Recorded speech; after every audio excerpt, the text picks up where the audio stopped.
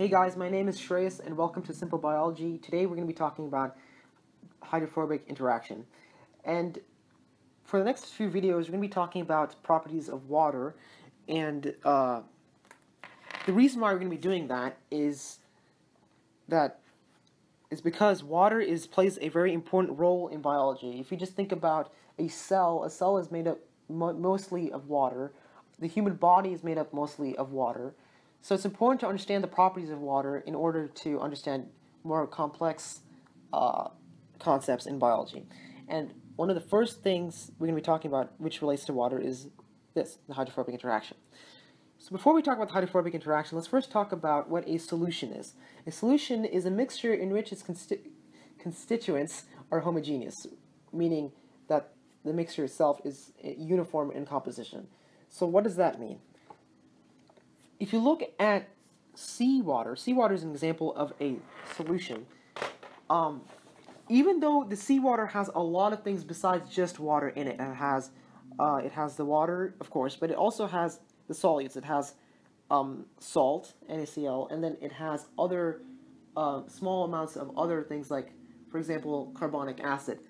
But the thing is, these other components of the seawater are mixed very well with the water to a point where you can't see the salt, you can't see the carbonic acid. All you see is just the water. So solution is basically where you have a lot of things mixed together, but it looks just like one thing. Okay, I hope that makes sense. So in a solution, substances that are similar to each other will mix well. Basically, this rule, I like to call it the like mixes with like. So if a substance is polar, it'll mix well with another polar substance. If a substance is nonpolar, it'll mix well with another nonpolar substance, because like mixes with like well. Then if two substances are not alike, for example, a polar substance and a nonpolar substance, they will not mix well together, typically. This is one of the generic rules in chemistry when you're talking about solutions. And that plays a very important role in when we're talking about water mixing with other things.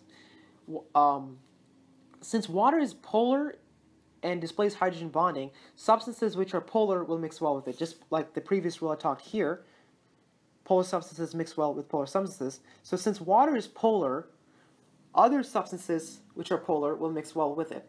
And if a substance mixes well with water, it means it's called hydrophilic, meaning water-loving. This word means water-loving. So a substance which is polar mixes well with water, and it's hydrophilic. Okay, and substances that are non-polar won't mix well with water, and those substances are called hydrophobic. So that's this rule right here. Polar substances don't mix well with non-polar substances. So since water is a polar substance, substances which are non-polar won't mix well with water. And again, they're called hydrophobic. Pretty simple.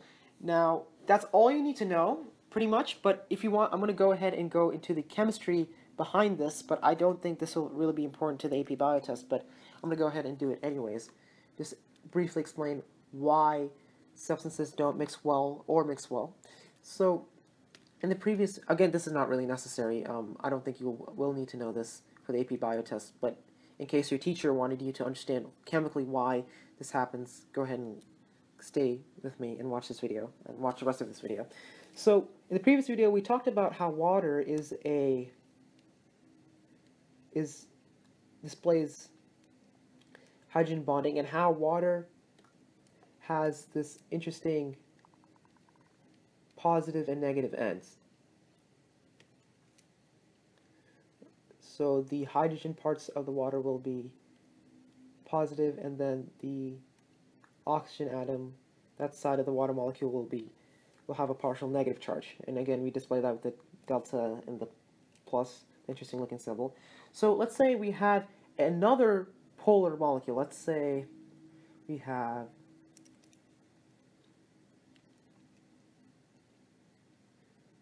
something like this.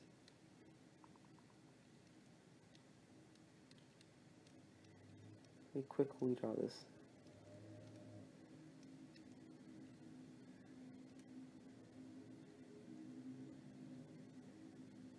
Okay, so this substance comes along, and this substance here I've drawn is polar. because the substance is polar because this oxygen atom right here has a partial negative charge, and then this hydrogen atom right here has a partial positive charge. So since this substance is polar and water already has a this separation of charges here, either two things can happen. This hydrogen atom can be attracted to the oxygen atom right here, so this can happen right here.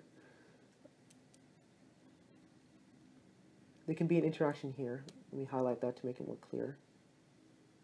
The positive end of the hydrogen, this positive charge on the hydrogen can be attracted to the negative end of the oxygen for the water molecule, and there can be interaction there. Or this hydrogen, which has a positive charge, can be attracted to the negative charge of the oxygen. Either way will work.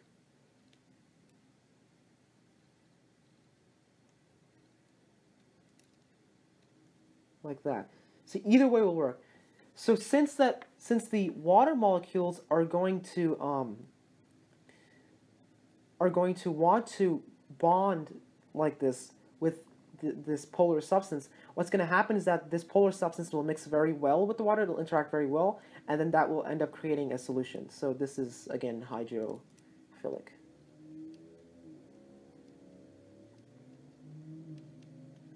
Okay, now let's say we have a non-polar substance.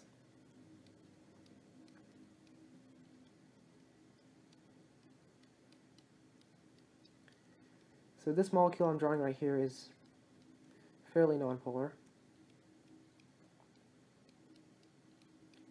And then again, let's say a water molecule comes by.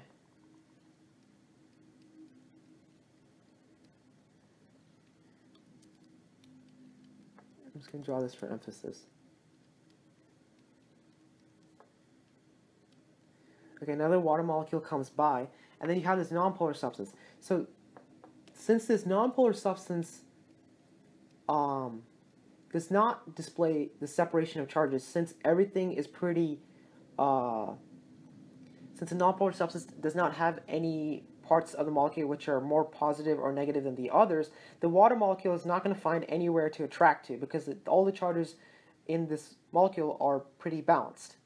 Remember, a nonpolar molecule has no separation of charges. So since the water molecule, even though it has this positive and negative ends, those positive and negative ends are not going to get attracted to this molecule which has a neutral charge. So that's why the water molecule will not, that's why this substance, this non-polar substance will not mix well with water, and it is hydrophobic. So yeah, pretty simple. Hydrophobic interaction is as simple as that.